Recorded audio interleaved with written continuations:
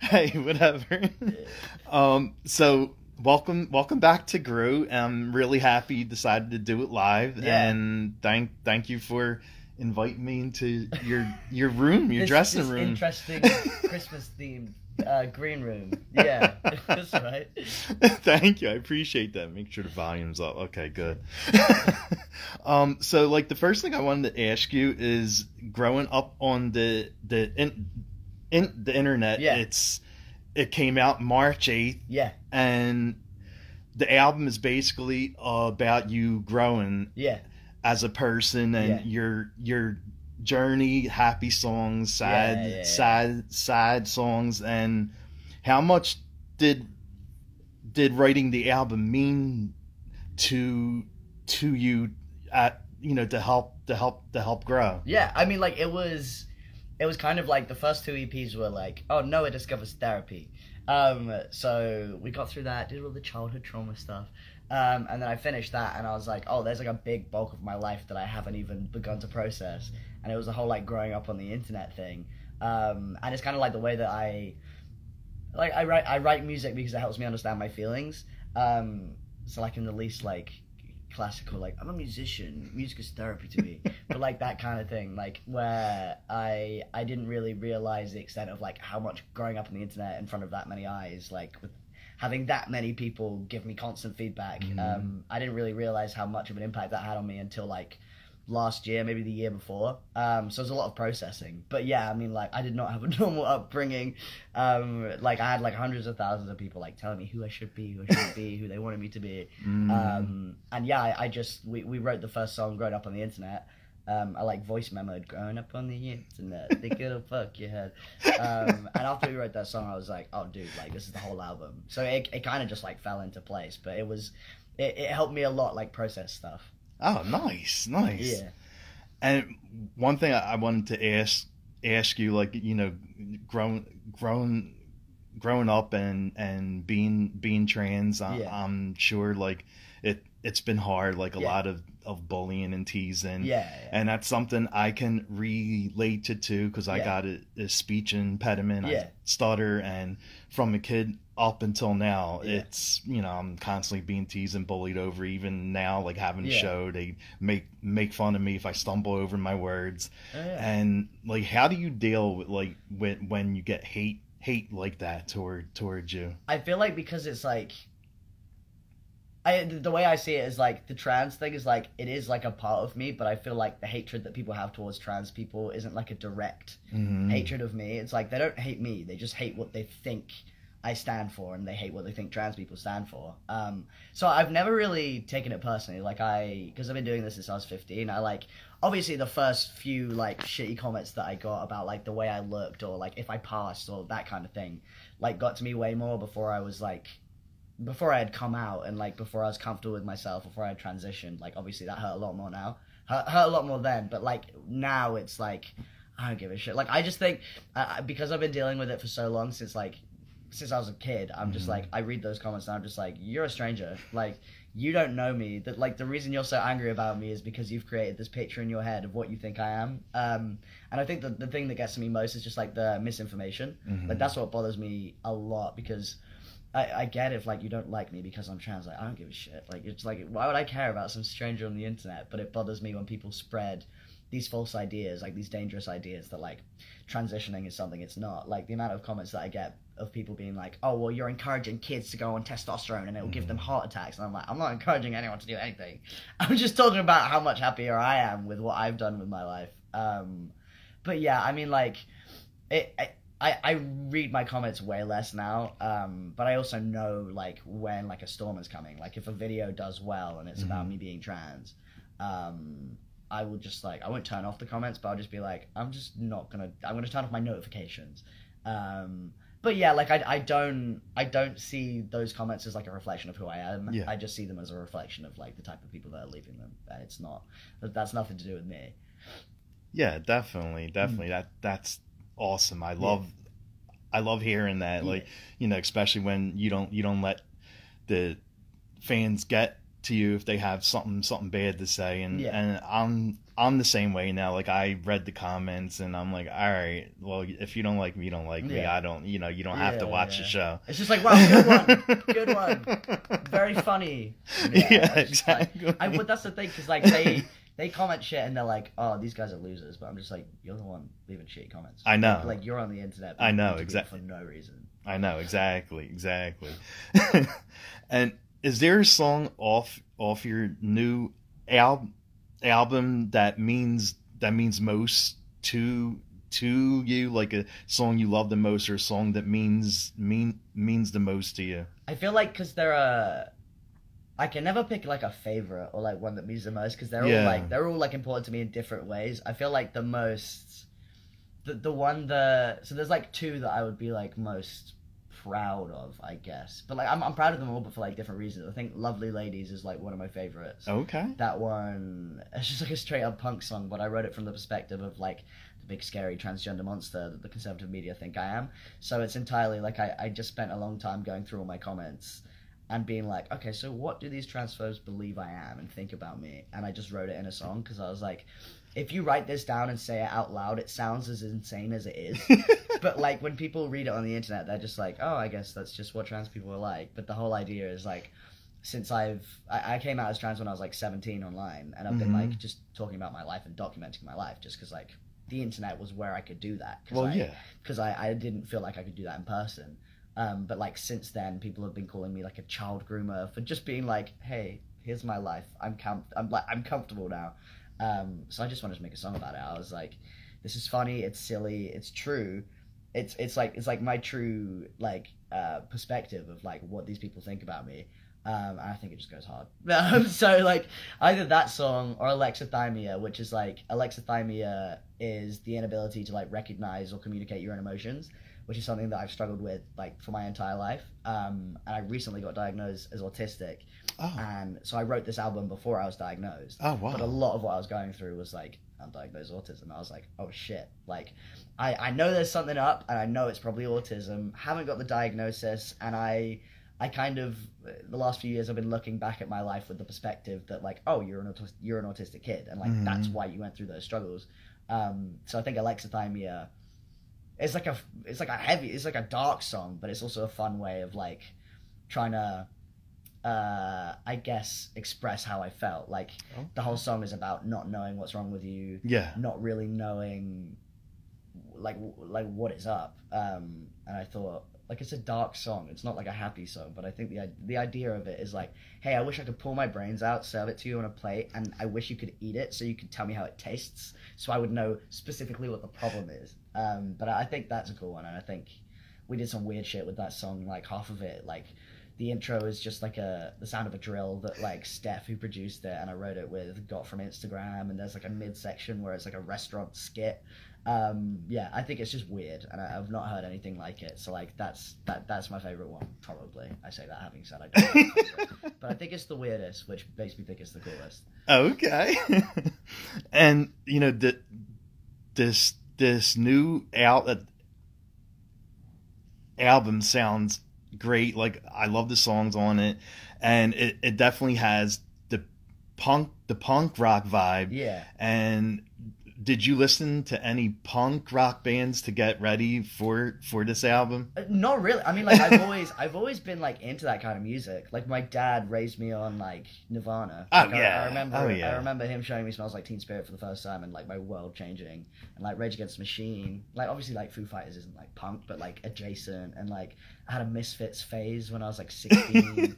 So I've always been into that kind of stuff, and I think like Lovely Ladies is like the most like straight up punk song on the album, but that was like influenced by like the guys I was writing it with are in a band called McFly, and I was like, we should listen to My Chemical Romance's first album, because there's this song called Our Lady of Sorrows that I want to have like a specific vibe for the song. But yeah, I mean like I kind of listen to everything, but, and most of the songs that I end up writing myself just start off as punk songs. And then I have to go to a place where I'm just like, yeah, but like, let's make it different, let's make it cooler. And I never really had like the confidence to sing that kind of music. But it's always just been like how I write. It just so happened that this one worked out and it was on the album. But I think it also matches like the themes of the album, because a lot of it is like anger based and like rebelling against whatever the fuck people tell you should be. So I think it makes sense. Yeah. Definitely. And you have a brand new song out, and your music video, I think it's dropping today, right? Yeah, in a few hours. In a few hours. So what inspired you to make the music video for the song? So that one's for Alexithymia, which is like the whole like, I wish I could pull my brain out, serve it to you in a plate. And I think it was just like the most different, like in terms of like the singles we released. I Know Better was the first one. That was weird. That was very different from the other stuff. Weird to me is good. So like, and then Scumbag, obviously, about transphobia. But I feel like Alexithymia makes sense as the last single, because it's like heavier, it goes hard, it's also got a real catchy chorus, but it's also just like, it's got some weird shit going on. And it was the one that I thought of that would like, I could picture it when I was writing it. I was like, this is going to make a ridiculous music video. So yeah, the concept behind the music video is like, obviously, wish I could pull my brain out, diagnose me. So yeah, I pull my brain out, I chop it up, put it in an oven, eat it. There's like a spinning wheel. You know when you do like competitions and you like spin a wheel? Oh, definitely, yes. My friends Bliss and Phoenix, who do like the production stuff and the music videos, they made a spinning wheel just of emotions. Okay. So it's like it lands on whichever emotion you're feeling, because like I don't fucking know. But yeah, that one's fun. It's like gory, it's gross, it's fun though. It's real strange. I saw the pictures with the scars and the blood on your back. It definitely looks gory. Yeah. There's more to come. And you know the title of the album, was it hard growing up on the internet? Was it hard for to show like a personal side? Yeah, well, I mean, like, it was hard in the sense that, like, it wasn't, like, normal, and I didn't really know what to expect, and I was a kid, and the internet is the internet, and, like, you have access to literally everything. Yeah. Which I feel like our generation, like, the generation I'm in is, like, the guinea pig generation. Like, they just throw us at the internet, and they're like, yeah, let's see what happens.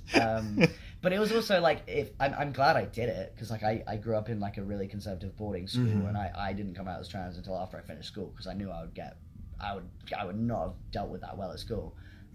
So the only reason I, like, grew up on the internet was because it was the only place I could really be myself.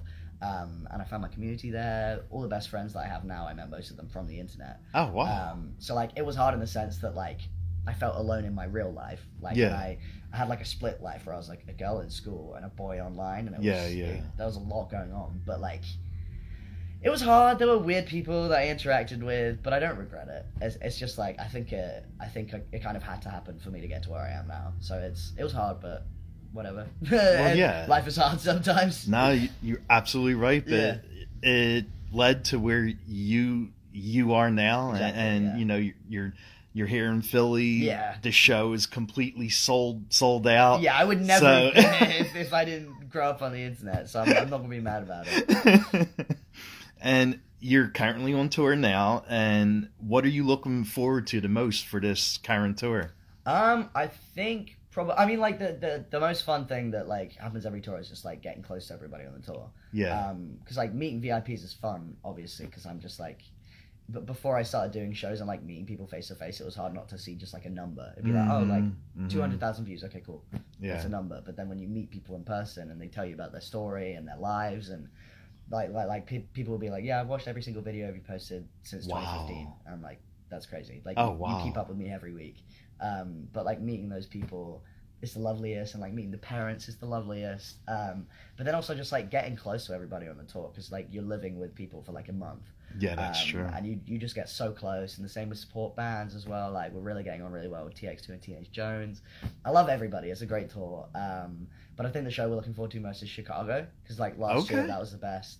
The year before it was the best. I think Chicago has just like got a great live music scene. Oh, right. And it's like one of the biggest shows. So I'm excited for that. I never knew they had a music scene like that. Yeah, well, I think it's like pop punk adjacent as well, because like Fall Out Boy from there, like Knuckle Parker from there. Yes, There's loads of really good bands from there that I think really just like that kind of genre. Oh wow, okay.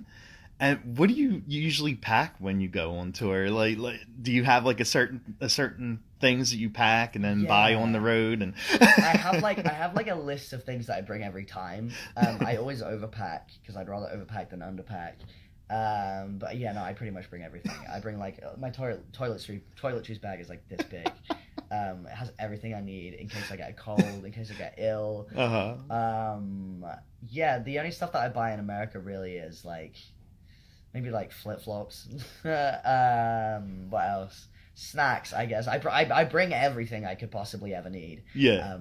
And then like my team like buys guitar picks. So okay. Like I'm good. Like oh, that's what I get. Like my tour manager every year gets me a weighted blanket because we can't travel with a weighted blanket. Yeah, exactly. Half the fucking weight of the suitcase. Weighted blanket. We bought an air fryer this time. Nice. Yeah, it's like because we have a bandwagon as well. So like before we only had a microwave, and like you can't get a decent meal. No, you can't from a microwave every day. So like we got an air fryer. My boyfriend's a really good cook, so he's been cooking. All right. But I pretty much bring everything that I can bring because I don't want to be stressing out in the middle of nowhere in the middle of the night like that I don't have something.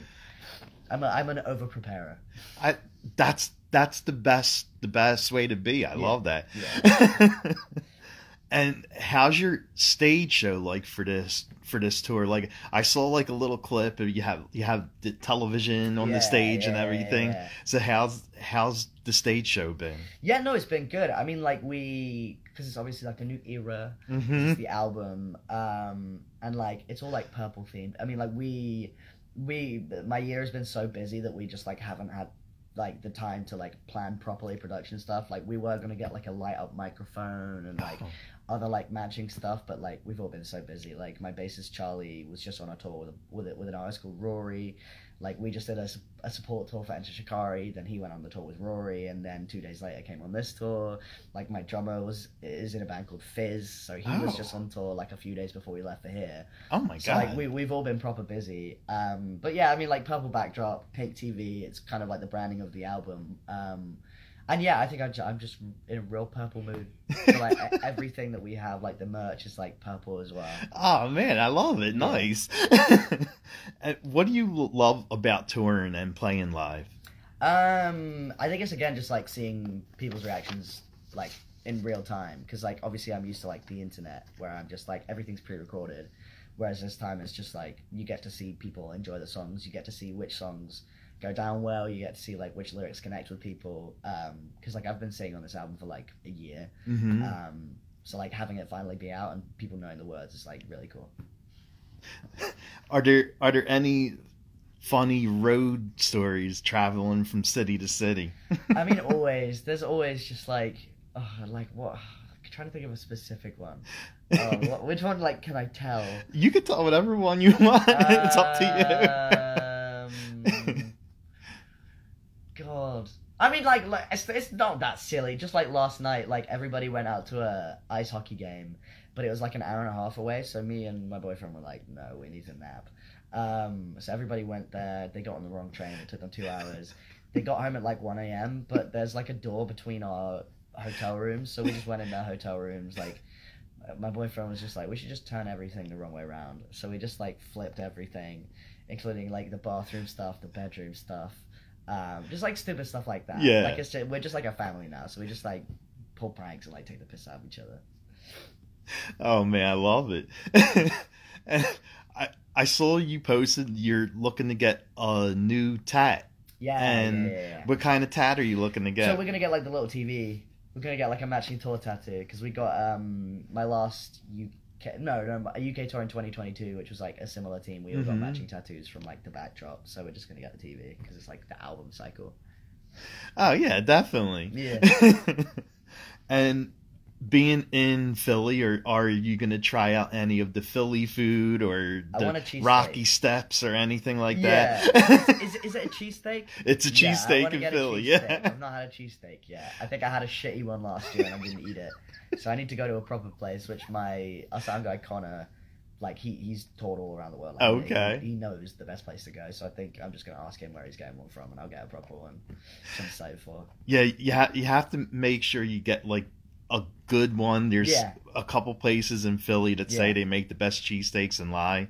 So yeah, definitely find out. He's had the shitty ones, so he knows which ones to get. Okay, good. And when you're getting ready to go on stage, like, what do you do to get your voice ready? Like I do like a vocal warm up for like 10-15 minutes. It's nothing crazy. It's like kind of boring. Because like I've only had a few singing lessons, but the singing lessons that I've got were from like a lady in like her 60s. And she's the best. I love her. She's really so cool. But like it's kind of like classic music, like warm ups. It's not like crazy like modern like new shit. It's just like scales and that kind of stuff. And then get changed, get my in-ears on. We go behind stage and we give each other little fist bumps and then we just go on. There's no crazy like pre-show rituals really. We just listen to music. Okay, yeah. And I see you're selling pride flags too. At every show you're going to be selling the flags. Yeah. Oh, nice. Which was like something that like everybody was like, you should do this, and it's taken 3 years. I don't know why it took me so long to actually agree to do it. I thought it was like a weird idea, but like they sold out within 2 days, so we've had to order. Oh my god! So people are very happy with the pride flags. I see that. Yeah. That's awesome. Yeah. And what kind of like music playlist do you do when you're touring? Like, you know, that you listen to? Oh, like a lot of pop punk. We listen to like the support acts that we've had for the last few tours. There's a band that we toured with last year called Action Adventure, who are just like, they make pop punk with breakdowns, and it's just like, it's the most fun thing ever. Did you ever listen to 4 Year Strong? No. So they sound kind of similar to 4 Year Strong. They're another pop punk band from Chicago as well. Oh, okay. But sorry, no, Action Adventure from Chicago. But yeah, we just listen to their music a lot. We listen to Bohemian Rhapsody. Oh, Queen. Definitely. Just like stuff that goes off. Nice. And if you were gonna go out and stop at a karaoke bar, what would be your song, your go-to? Oh god, yeah, I've only ever done karaoke once, I think. Oh, really? Twice. I mean, the last one that we did was like, there's a song called Year 3000 by Busted. Okay. I think in the US people know it because the Jonas Brothers did a cover of it. Yes. But in the UK it's an original song by Busted, so probably Busted Year 3000. Oh, nice. And are you into like anime and comic books? Like, do you have like a favorite a superhero and villain? No, really. I mean, like my boyfriend's really into comic books. I got obsessed with Spider-Man when I was a kid. Okay. Spider-Man is always my shit. Like, I had 3 Spider-Man costumes when I was a kid.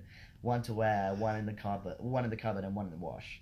Like, it was all I wore for like a year straight. Nice. So, but then I never really got into anything else. I think Spider-Man is always going to be like the main one for me. Oh, right. Okay. Yeah.